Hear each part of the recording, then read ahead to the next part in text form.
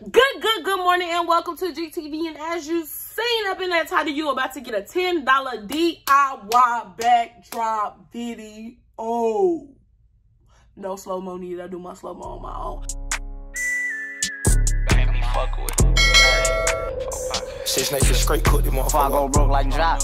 But before we get into all that, if you are new here, you've never been here, you've never laid eyes on this face, make sure you subscribe, or the next time you go somewhere, I hope that you come home, or I hope that they put cold fries in your bag. If you want to be a real OG and you want to keep up with me, you have to subscribe. Now that we got that out the way, we're going to get straight up into this DIY video. Materials. What are you going to need? You're going to need 5 different things. You're going to need those foam boards, not the flimsy one, not these boards, not them, but you're going to need the foam thicker ones, not the trifold, not that. The foam thick boards. You're going to need some scissors to cut your 4x6 pictures in half. You're going to need a glue or applicator of some sort. I'm using my podge, but you're putting paper on paper, so use whatever you have on hand. Keep this DIY $10, baby. And then you're going to need a towel or something to rub your glue, or however you're going to do it on there, however you're going to apply it, because even if you use Elmer's glue or something like that, you're going to need something to rub it on there, because you're going to be putting it in place and it on there brick style. So now that we got all the materials out the way, let's get to how I got the pictures and the logos. So I'm about to walk y'all through how I got the pictures with the 4x6 on with 2 design logos on the 4x6.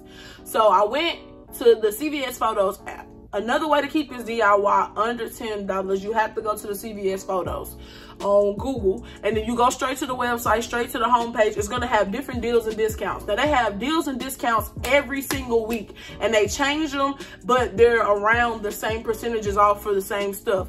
Like one week, I got some 4x6s for 12 cents. This time for this DIY, I got them for 13 cents. So as you see, they vary, but they're weekly. They have them all the time, so there'll always be a deal on their pictures.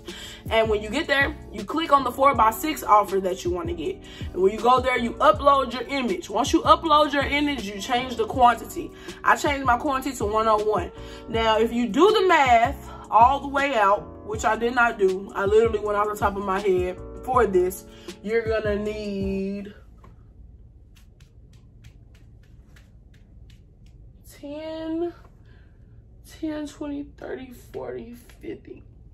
So you're gonna need 50 squares per foam board. Now, when you get each picture, it holds 2 squares. Each 4x6 printout holds 2 squares. So technically, I had right on top of exactly what I needed. And I think they gave me more because I got like 2 pictures left over. So that means they probably gave me 100. No, that means the math is right. 101. Yep. Anyway, if you get your pictures printed out by CVS and you do it with the 2-on-2 size and you get 200, or you get 100, quantity 100, it will be enough for 4 boards. They get them printed out in like less than an hour, so you can go and pick them up at your closest nearest CVS. And once you got your pictures, you already ahead of the game. So now that we got the pictures, we got all the materials, everything that you need, we're gonna start applying it. What I personally did was I poured the glue on there. I just poured the glue on there, and that's why I said you're gonna need a towel. I got the towel, rubbed the glue in, and when I was rubbing the glue in, I was making sure that I coated it kind of evenly. I wanted to leave a good thickish amount so that it'll be stuck on there a little bit more than just a little, you know what I'm saying? But it'll be on there. And the reason why I recommend or use my podge personally is because it's a binder, it's a sealer. You can use it as a sealer. So if you put a good amount on there, it's gonna create a brick style setup. You kind of putting it somewhere that's like your cement in the middle. And whew. And as you're doing this, you're gonna notice that it's like brick style. So you doing it like a brick style setup. But you placing your pictures on there, and the only thing you do is just keep going straight across and keep going straight down. It takes 10 across the top, and it takes 5 going straight down. So that's 50 pictures each square. And once you get the squares filled out, you're halfway done. I mean, like, you're almost done. So it took me about 30 minutes to get all 4 squares done. Now that I got all 4 squares done, let's talk about how I got on the wall. So I use thumbtacks. I literally have thumbtacks inside of this thing on the corners. This is all 4 boards. This is the ictus of the 4 boards, the right middle point right here, and there's 2 pins on each corner.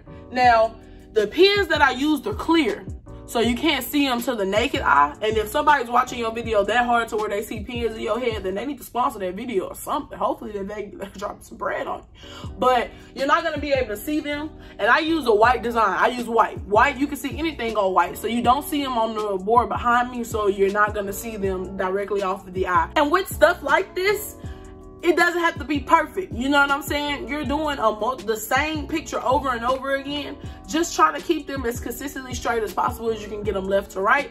Keep them as consistently straight as possible as you get them going down. Even if it's some hangage, you know what I'm saying? I hung these up according to what I actually had on hand. Beware of cutting pictures in a stack, because they'll cut differently. You know what I'm saying? You don't want them to cut like that. You want it to be kind of straight, because these are squares and they do equivalent to the actual size of the board. So if you do too much, you know what I'm saying, your picture's too big one side and the other one's not, then you use different ones on different boards. It's just gonna be a lot. Just try to make sure you can get your pictures as even as possible when you're cutting them in half, because it is essentially a square. But yeah, back to when I was putting them up. So when I was putting them up, I just kind of pieced them together. I had two that had more sides hanging off the side, and I had two that had more paper hanging off the top, if that makes sense. Like when you stack the papers on there, when you're actually doing the DIY, you'll understand when I say some more on the side. You might have a little hangage, but that hangage actually came at an advantage when I was hanging them up, because it made it look like it was overlaid and layered on top of each other. Now, beware of it drying if you use the glue and stuff, and warping. If it dries and warps, these are boards meant to be as a backdrop or somewhere consistently sturdy. So once you get them hung up on the wall, your picture shouldn't pop off when you're trying to, you know what I'm saying, stretch it out and get it straight to hang it up. My pictures didn't, and if they do, again, you did this with paper and glue. Put a little glue on it, slap a little picture back on there, boom, you are good. You know what I'm saying? And again, these are great for social media influencers. These are great for people who are into music. These are great for people who are into products. You know what I'm saying? Because they are 4 separate boards. If you're doing product pictures for a brand or something like that, set the 4 boards up. Put a bottom board, sides, and a back board. That's 4 boards right there. Boom. Take the picture. You have a whole design of your brand, your logo, your image, your whatever you want to put out there. It's customly done, so it's gonna look professional. You know what I'm saying? People have backdrops all the time, but yeah, your little 1-sheet backdrop from Walmart is there and all, but you know what I'm saying? You want to step it up a little bit more, put your $10 to a better use and get you a nice little backdrop like this one. But I'm so glad y'all stayed through to the end of this video. I tried to make this DIY as quick as possible. Make sure y'all check out my other DIY on my channel, my DIY $25 birthday backdrop. The link will be in the description. Have a good toodly day, and I'll talk to y'all later. Make sure y'all come back. Peace.